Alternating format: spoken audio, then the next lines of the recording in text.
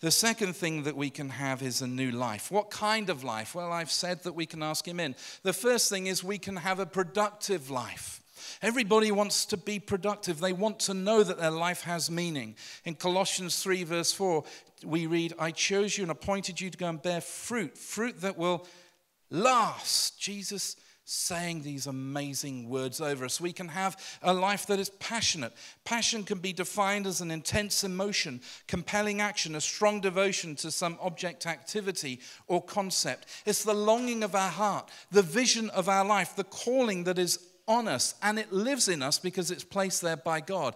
In Ephesians chapter 4, verse 1, therefore I, a prisoner for the Lord of the Lord, beg you to live a life worthy of your calling, for you have been called by God. We can have a life of possibility. A life of possibility.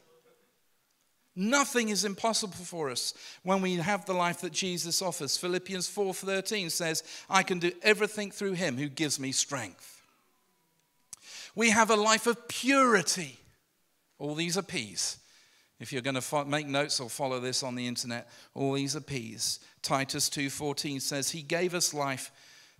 He gave his life to free us from every kind of sin, to cleanse you, and to make us his very own people, totally committed to doing good deeds. A life of purity, a life that's cleansed, a life where you get up every morning, and even if you're humming, where's my keys, where's my phone, you know that you're saved. You know that you have a fresh start. You know that your life is transformed. And then we have a life of permanence. It's an evangelist that lived in the 1800s. Some of you would have heard of him. He was based in Chicago, in a place called Northfield in Chicago. His name was D.L. Moody.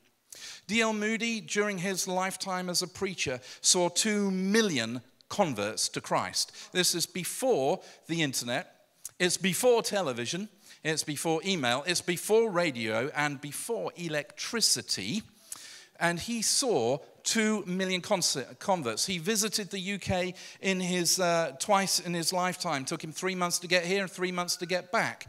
And his meetings were always packed.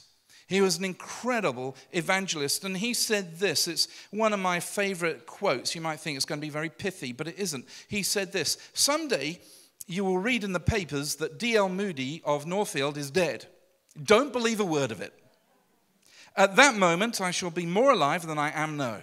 I was born of the flesh in 1837. I was born of the spirit in 1856. That which is born of the flesh may die, but that which is born of the spirit shall live forever.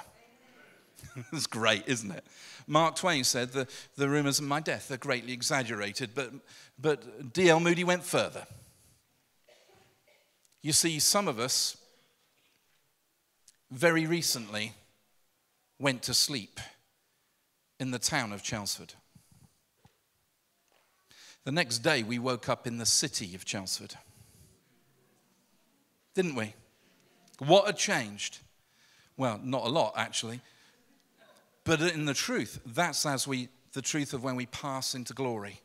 We go to sleep in this earth, in this realm, but we wake up in the city of God. My friends, our life has a permanence about it because of the resurrection. Are you all still okay? We've got an hour left. Nervous laughter. Did anyone get Easter eggs this morning, by the way? Any children get Easter eggs? Have you finished your Easter eggs? My children, 2 of them that are home with us this weekend, left the house without even demanding their Easter eggs. Parents, there is hope. Next year, I won't bother buying them one because they're just sitting at home. Where is he? He's up there. Sorry, he's up there. Okay.